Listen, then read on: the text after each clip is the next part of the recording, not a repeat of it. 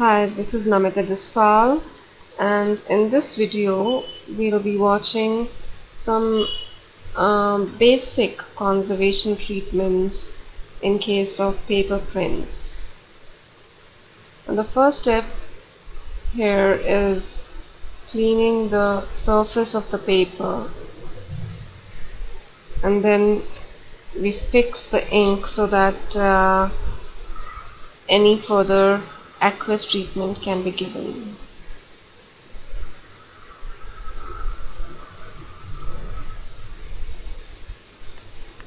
The damaged edges or the weak edges or corners are protected and given some stability.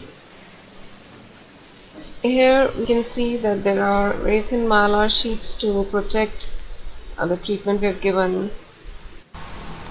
Another important thing to notice over here is that the print is kept over a non-woven polyester sheet, and underneath it is a polyester film.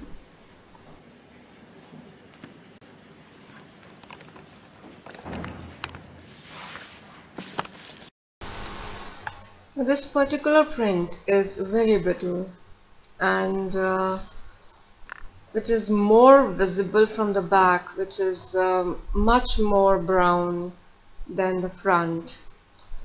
And it is always better to prepare the paper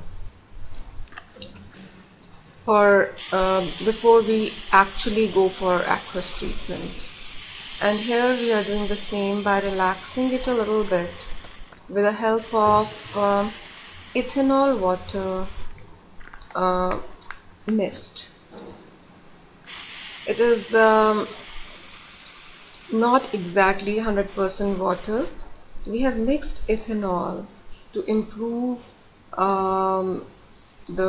maybe the wetting property of the paper, so that it can withstand the actual dipping process in case of aqueous cleaning, which would be the next step.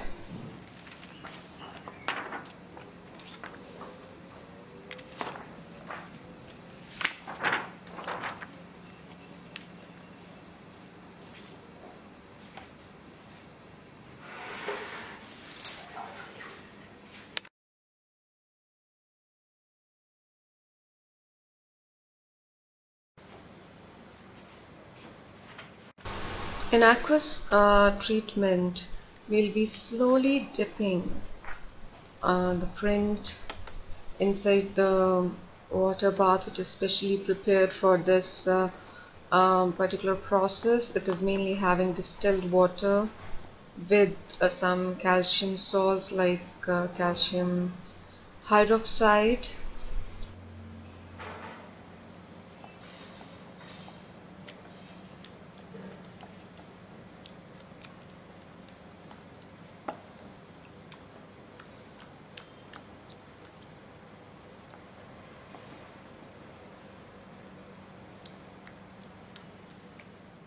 Within a couple of moments of dipping the print, we start seeing the yellowish material coming out of the print into the water.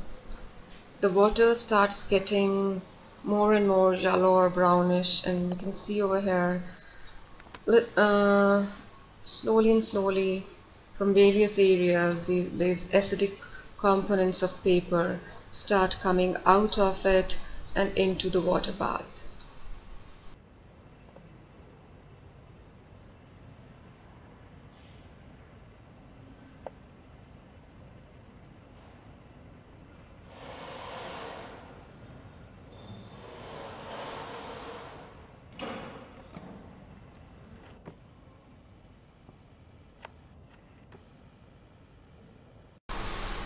Print is then dried under the blotters and then kept for flattening.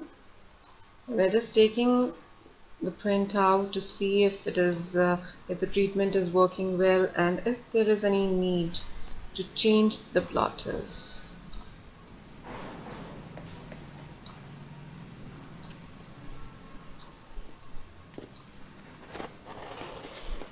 Yeah, here we can see that the tide lines have lightened.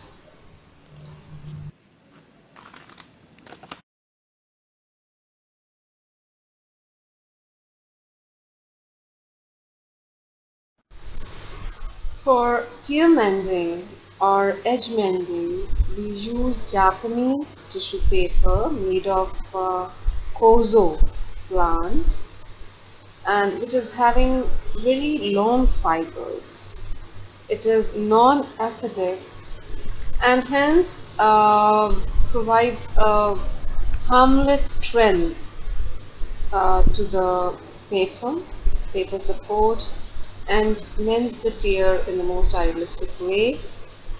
Now here the adhesive used is water based in this particular case, but it can be of different solubility also in other cases. It depends on the strength or the requirement of the paper.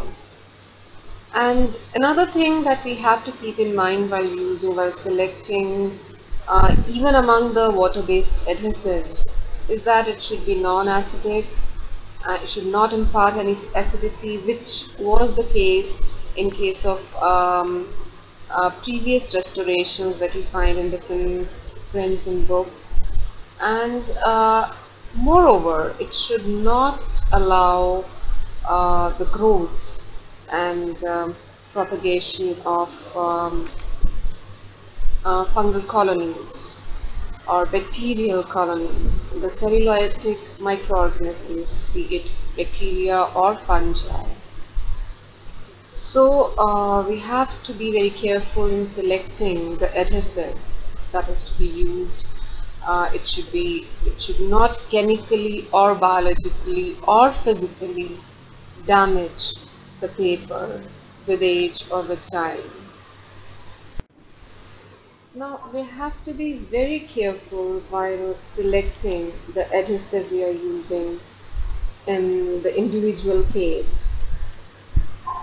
We have many options within the water-based adhesives, and there are other adhesives also which are not water-based, and there are certain cases in book mending and all where we don't want to use water-based adhesive. And so we have Japanese tissue paper with adhesive which is having a different solubility. It is not water soluble, rather soluble in organic solvents, and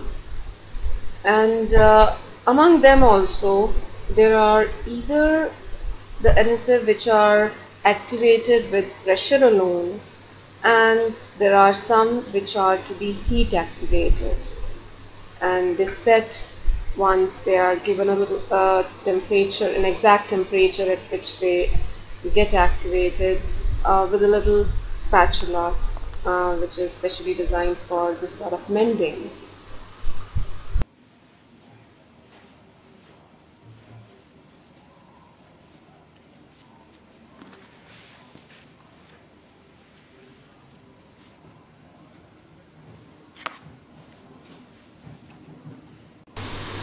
Rest of the steps in this conservation process will be covered in the next video, so keep watching. Thank you.